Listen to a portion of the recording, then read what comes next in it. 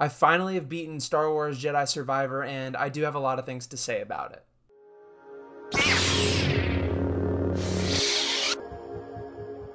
I know this review is coming a little bit later, but I wanted to really take my time with this game, and I did give it a considerable amount of time, but I didn't complete it. No, yes, I did complete the story, and I did complete all of the missions. I just didn't 100% complete it, and after I did complete the story, I didn't really feel any need or sort of desire to 100% it. Look, there's a lot to say about this game, so let's just get right into it. First off, the story. I'm going to go through it real quick just so I can give you guys the main gist. And of course, this is a spoiler-filled review, so if you haven't played the game or watched the cutscenes, this will tell you everything that you need to know. So we start off with Cal Kestis. Everybody loves Cal Kestis. I love Cal Kestis in BD1. And this takes place, I think, 5 years or so after Star Wars Jedi Fallen Order, which... amazing game. That game was like lightning in a bottle. And this game tries to recapture it and makes it bigger and better, or at least tries to.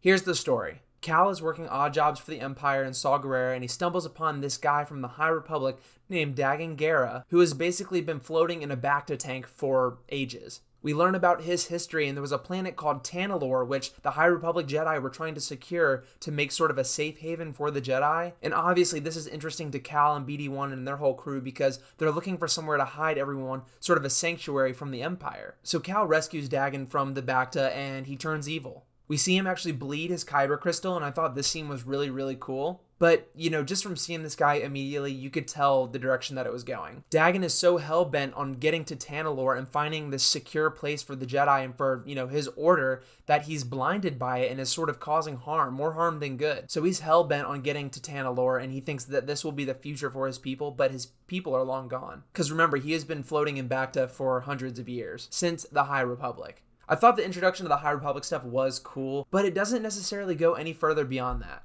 We get these cool devices and we see stuff from the High Republic, but beyond that, it's just serving sort of a waypoint to get through the story. We fight Dagan a couple times and we meet up with a guy named Bode who actually has been working with Cal since the beginning. He's sort of your side wingman and he fights along with you, along with the other characters that we well know from the previous game. We meet up again with Seer, Grease, Marin. Eno Cordova is actually alive from the first game. This was really nice. And we sort of get the whole band back together halfway through the game. So they're trying to find a way to Tanalorr, and all of a sudden, Bode, the guy you've been working with the whole time, who's been super nice, he's got this daughter, you feel like you know the guy, whips out his blaster and kills Eno Cordova. Now this was a big twist, and it wasn't really a twist that I was, you know, expecting, but at the same time I wasn't seriously shocked by it. It kind of felt like, oh, this is what we're doing? This guy's been fighting with a blaster the entire game, and now not only did he kill Cordova, but he's also a Jedi that survived Order 66, the same as Cal. The same as many other Jedi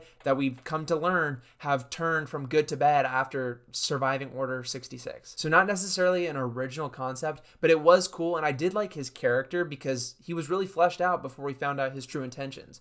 And his intentions were true the whole time, we just didn't see him going about it in this way. He has a daughter he wants to save, and he wants to secure Tanalorr for himself to save her. And he needs to sort of go against Cal to do so. Oh, I forgot to turn on the Infinity Gauntlet, so give me 1 second. Okay, now that that's on, we can continue. In the first game, we had plenty of different planets to go after. I think there were about 5 that you could explore, but it included Dathomir, Ilum, and a bunch of other super recognizable Star Wars planets. And in this game, they go the opposite route and only give us 1 or 2 planets that we may have heard before, which those 2 planets, Coruscant and Jeddah, were awesome. They took the formula from the first game and really developed this to be more open world than the first one. And look, this is just me personally. I have some open world fatigue at the moment. I don't really like doing fetch quest stuff. Same thing that I've done in a million other games. I'm such a big fan of linear storytelling at the moment, so this was kind of, I don't want to say a chore to get through, but I felt myself not wanting to do any side missions. And the reason why is because the rewards were just aesthetic. And this is a good thing, don't get me wrong. I love that you can completely customize Cal, his hairstyle, his clothes, his poncho that returns,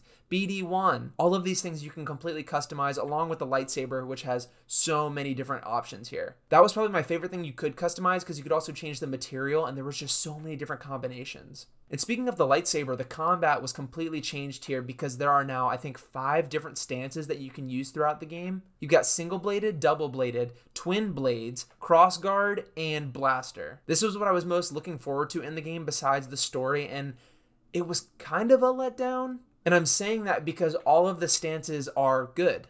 and all of the stances can be used against every single type of enemy. I remember back in Fallen Order when I had the single blade and the double blade, I would switch to the double blade when I had a bunch of enemies around me, and then single blade when it was just one or two, because the single blade did more damage, but the double blade attacked more. It's the same here, but when you get the twin blade, which is what Ahsoka does, and the crossguard that is super, super heavy, the trade-off didn't really feel worth it. Yes, the crossguard did more damage, but it took so long to swing that thing that it was basically, you know, minimal differences between that and a normal lightsaber. And the blaster was cool, but I felt like it was just so weak that it didn't really matter, because the whole other time you're pointing your lightsaber like Count Dooku stabbing the stormtroopers, but the blaster's only used. So the 5 lightsaber stances were fun, but I was expecting a little bit more than that, especially when you consider that there's about 8 or so skill trees that go along with all of the combat, healing, force, and perks, etc. It was a lot to undertake, and by the end of the game, I had only maxed out a couple of those skill trees and barely did anything besides upgrade the lightsaber stances.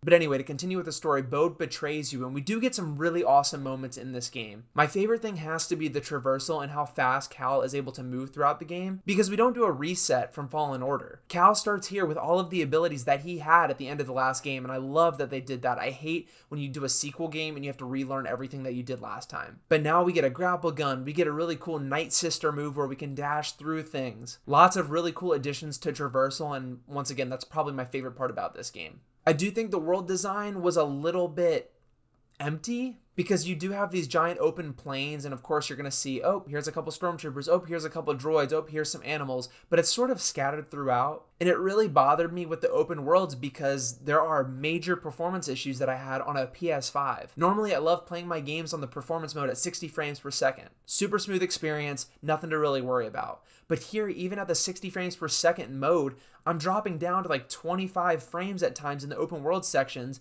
and it takes me out of the experience. I found myself actually switching to the fidelity mode because at least there the graphics look a little bit better, and I'm still getting the same frame performance as I would if I was playing 60. And at least at the high fidelity mode, I can sort of lock in a tighter frame rate even though it's lower. So that really did bother me a lot, and it happened throughout the entire game. It was normally just at the beginning in the open world stuff, and then it got better for a second, but as soon as I got to the open worlds again, it just tanked. And it's just such a bummer because I was hoping for a solid 60 frames per second experience, especially something that's reminiscent of the Souls series when combat and timing has to be perfect. I'm getting so sidetracked. Let me finish the story first. So after Bode betrays Cal, Cal gets hurt, and then we actually get to play as Seer for a little bit. She was super powerful, and I did love playing as her, and then they did something that I think was just cheap. Look, I seriously don't think I'm being dramatic when I say in Fallen Order, when Darth Vader appears, it is one of the most menacing villain entrances in video game history. We know who Darth Vader is. We know that Cal and Seer stand no chance against this guy.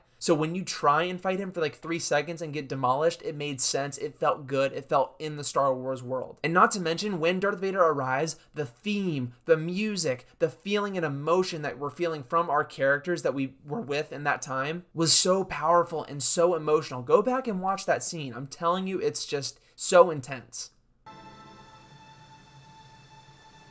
I've carried so much hate for you.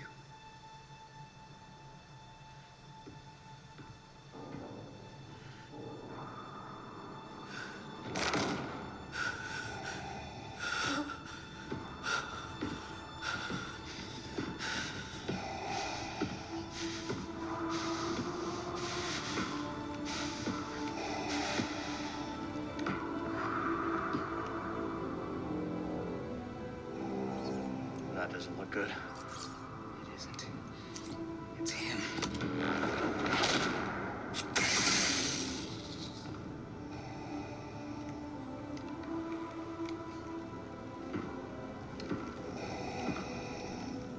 You have failed me, Inquisitor. Avenge us!